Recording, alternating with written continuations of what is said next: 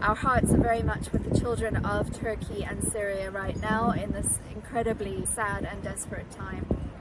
Supplies save lives, and we need to get those supplies to the children who need them most as quickly as possible.